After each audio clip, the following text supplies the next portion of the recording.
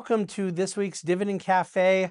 It is so nice to be recording from the studio here in the Newport Beach office, back in this saddle and ready to talk to you a little bit today about logic, emotion, and the market. And there are a few other things that need to kind of dovetail with the overall conversation. Let me just get the fun stuff out of the way. I want to go to a couple different topics here in the sort of second half of our time together, but off the top, I want to talk about the concept of a balanced portfolio and what that means in terms of our human nature, where our human nature can get in the way.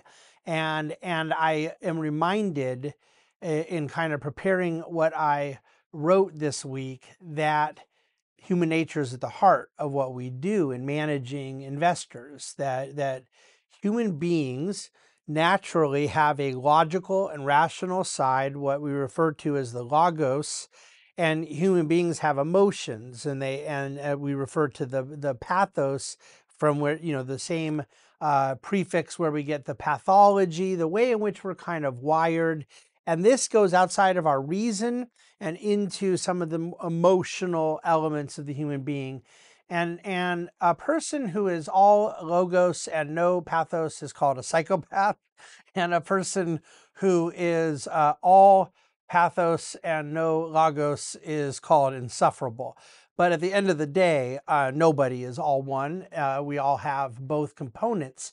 And I'm not here to talk about human psychology directly. It's more as it pertains to habits and behaviors as investors, that this is a tricky element because people have a tendency to let one get in the way of the other. And unfortunately, in this case, it's very rare that somebody's logic or reason is getting in the way of their emotions.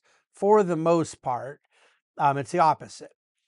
And so we have to kind of start here with just making sure we understand what the basic premises are. I don't mind, first of all, as a human being, that there are all kinds of things in life that we have to hold in tension. And I don't mind as an investor or as an investment manager. In a wealth advisory profession, I don't mind that human beings have these different components that need to be held in tension. It's what we're paid to do in a lot of ways, is to kind of reconcile some things that are not easily reconcilable all the time. However, there's a very easy tendency to allow this to go to a place that can create mistakes, and sometimes fatal ones, and other times maybe not fatal, but they can impair the success of an investor, the ability of their portfolio to help bring about successful ends. We talk about diversified portfolios for two reasons. One is called systematic risk, and this is different than what you mostly think of with diversification. Okay, so with systematic risk, we are used to thinking of you can't diversify out of it. In other words, you say, oh, I'm diversified because I own a consumer staples company and an energy company and a tech company. But if the whole market drops because there's a systematic reason, a war breaks out or interest rates spike higher or some geopolitical event, you can't diversify away necessarily because everything within that asset class kind of is subject to going down. And yet we use multiple asset classes that don't always necessarily correlate with one another. And so one of the ways you deal with systematic risk is asset classes that might zig when others zag. We traditionally talk about it in modern portfolio theory as stocks and bonds, but we at the Bahnsen Group are heavy users of alternatives and try to lean in to very specifically non-correlated asset classes. And that is for the purpose of diversifying from the impact of systematic risk. But then the more traditional form of diversification is non-systematic risk, which is not necessarily the whole system that is going to go down, but there is a execution error or a manager error at a particular company. And so you diversify because one company failed, but another one didn't. And so that diversification provides a certain benefit. I definitely believe that it is a significant problem in portfolio management of over diversification. I wrote a Dividend Cafe recently about diversification, where people make a portfolio worse by overly diversifying. But the basic concept of not putting all the eggs in one basket and allowing for human error and execution error and various systematic events, both at a high level with asset allocation. At the Bahnsen Group, we refer to it as our magnify. We have different sleeves that we utilize depending on different objectives and whatnot. And then the non-systematic risk of where you want to achieve diversification and so forth. Okay, so this is not really up for debate. Generally, everybody understands it's a good thing, unless someone wants to say, no, I'm willing to have a single event wipe me out. And, or I'm so good at this that no bad event can ever happen. Okay, so, there might be people say that. It's just not necessarily the type of person we would work with or listen to, or avoid saying things about behind their back. But here's what I would tell you. It is one thing to acknowledge the need or the benefits of a balanced portfolio. It's another thing to, when the repercussions of that play out, not feel some sense of regret. What are the repercussions? Something is always going to be outperforming something else, which means something is always going to be underperforming something else. And so you get a statement, or you look at a portfolio review and you go, such and such was down 2%, this other thing was up 14%. Why didn't I just own less of this thing and more of this thing? It's totally human, but that would be a great example of working outside of the logic and playing into the emotion, because nobody logically believes they have a rearview mirror, and everybody logically knows why there was a sense of balanced diversification in the portfolio. And yet, of course, you could either wish that you only owned all the winners and illogically presume that they will then be the next winners as well. You also could start to make the mistake of saying, okay, well, I certainly realize that some things are going to go up and other things are going down. And yet what I want to do is I want to pay an investment manager who will know those things. So they'll have me in the good stuff when it's going up, but then we're still going to be diversified because we're going to change our portfolio from this to that before those things, before the seasons change, and therefore benefit it as all these different events are taking place, and some stuff's going up, some stuff's going down, and we're kind of shifting with the times there. And again, that requires a certain resignation of logic, a suspension of reason, in order to come up with an absurd idea. But it's only absurd if you're holding it to intellectual standard. It is not absurd emotionally. And yet this is an example where our emotions are not the best guide for investment decisions. In my opinion, the very purpose of balancing a portfolio, diversifying it, leads to a time in which you may be frustrated with the portfolio, and that would require us to constantly be remembering why we did it. Otherwise, we are constantly feeling a regret. Why didn't I own more of the winners, less of the losers, etc.? That's difficult for human pathology, but the balanced idea that diversifies from systematic and unsystematic risks is brilliant. It's just that math is unavoidable here.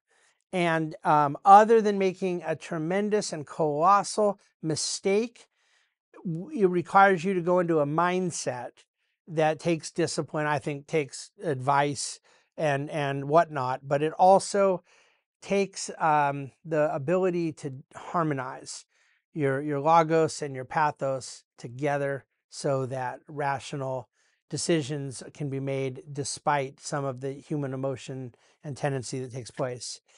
Okay, I hope that was helpful. Let me talk to you a little bit about the market we're in right now. It's getting a little crazy. And it's kind of interesting because if you think about the last few weeks, we have had a president. Now, he has not technically resigned, but he has just at the very last minute announced he's not going to be rerunning after securing the delegates for the nomination. First time it's happened since Lyndon Johnson in 1968. We had an assassination attempt on a former president who is a current presidential candidate that came within half an inch from succeeding. We have had one of the conventions. You've had polls go up and down.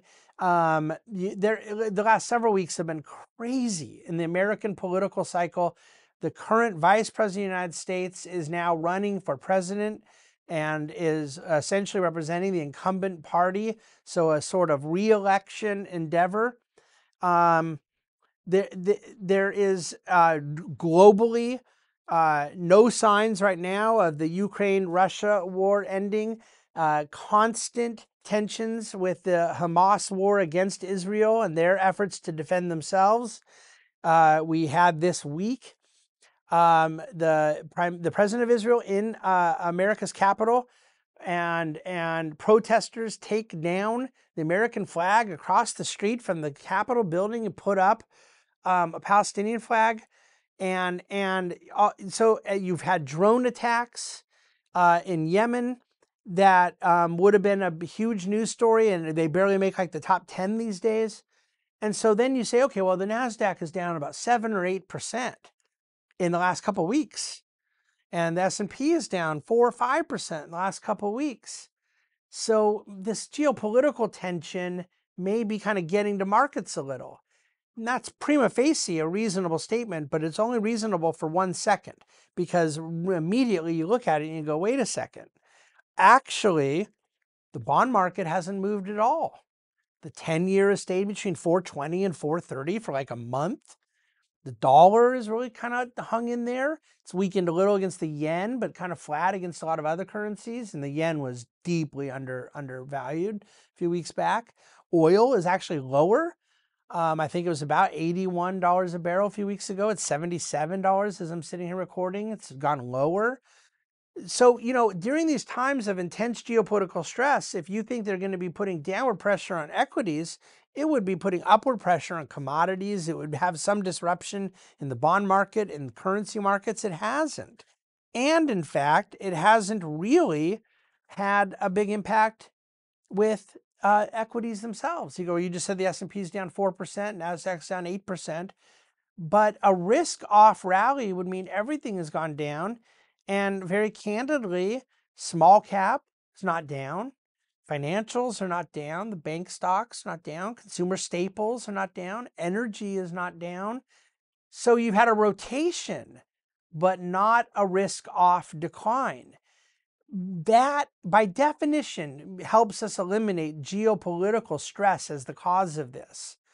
Not only is there the lack of stress evidenced in other financial markets, but even within the most risky of risk markets, that is equities, the epicenter of risk, it's been very, very selective. My friends, this is so obvious. It's not geopolitics, it's valuation. The valuations were too high, and overvalued assets revert to the mean. And right now, it's my opinion that we're in innings of that playing out. It will zig and zag a bit along the way, but I mean, the last few weeks has been substantial. And to get back to more mean value, to revert to average valuations, it would take a long time. I mean, there's a long way to go if that were to really fully play out. But no, I don't think that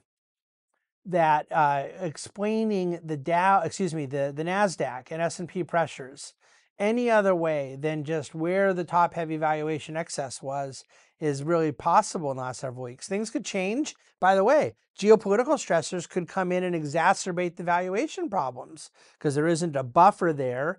And so if you're going to get downward pressure in a risk-off scenario, a high valuation could just make everything worse. But thus far, you just simply have a very, very divergent set of circumstances. And the areas that have gotten hurt were overvalued. The areas that have not were not. And fundamentally, the geopolitical environment has not yet taken a toll on markets. And that is very evident in bond markets and so forth.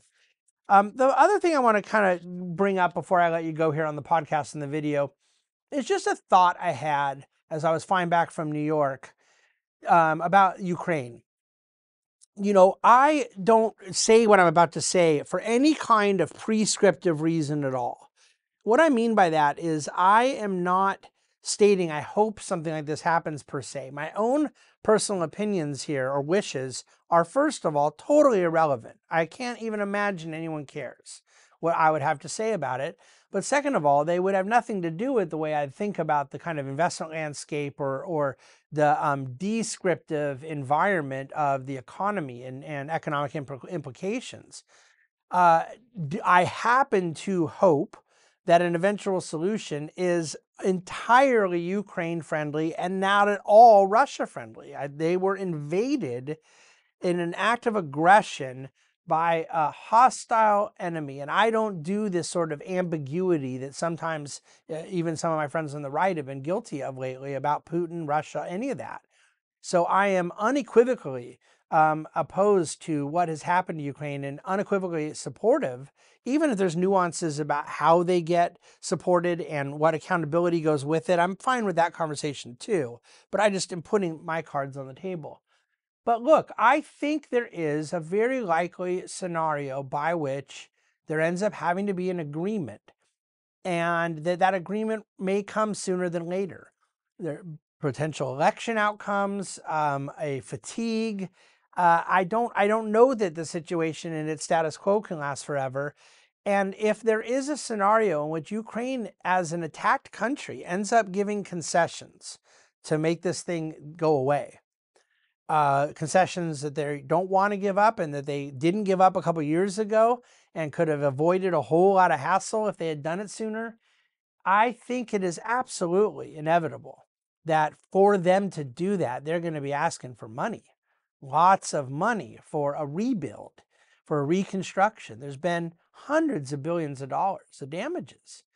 And so when I think about our CapEx theme here in America and the potential for re-regionalization, re-industrialization, certain innovations that could allow for a CapEx renaissance, and I apply that type of thinking in commodities, in industrial, in materials, it seems to me very possible, if you game theory this out, that Ukraine will end up making concessions that leads to some sort of settlement. And in order to get that, the pound of flesh they would want would be an awful lot of financial support, and that there would end up being an investment theme around that. Well, what companies? Who's going to be involved? What do we do? No. I have no idea. No idea. Don't know who, don't know when. I'm referring at a high level to the thematic issue of CapEx and industrial investment, rebuilding, that there is that category of opportunity very likely coming in much of Europe, particularly Ukraine, and that's very compatible with a thesis we have here in the United States. Just something to think through, that we're thinking through thematically at the Bahnsen Group. If you read the Dividend Cafe this week, beyond the things I've gone through on the podcast, first of all, there's two charts you have to look at, just nothing else worth the price of admission. And then also a couple of anecdotal things. The S&P this week breaking a streak that lasted 17. It had been 17 years since we had gone this long. I think it ended up being 356 trading days without a down day of 2%. And this week on Wednesday, the S&P was down over 2% in a single day for the first time in 356 trading days, which was a record that had stood for 17 years. You have to go back 17 years since it had been that long. So some other little tidbits there in Dividend Cafe I'll encourage you to check out. Anyways, please reach out with any questions. We certainly appreciate you forwarding this or rating us.